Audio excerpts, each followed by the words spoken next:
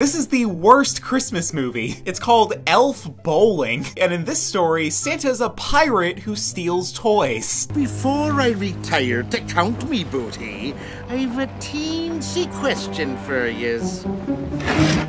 Who pooped in a peanut barrel? The writing in this is just astonishing because every character somehow manages to say and do the worst thing possible. First, there's Rebel, who's in charge of packaging. Yo, when the presents need wrapping, I'm the one make that happen. My feet start tapping, my hands keep a-clapping. Now there's no way the music can get any worse, right?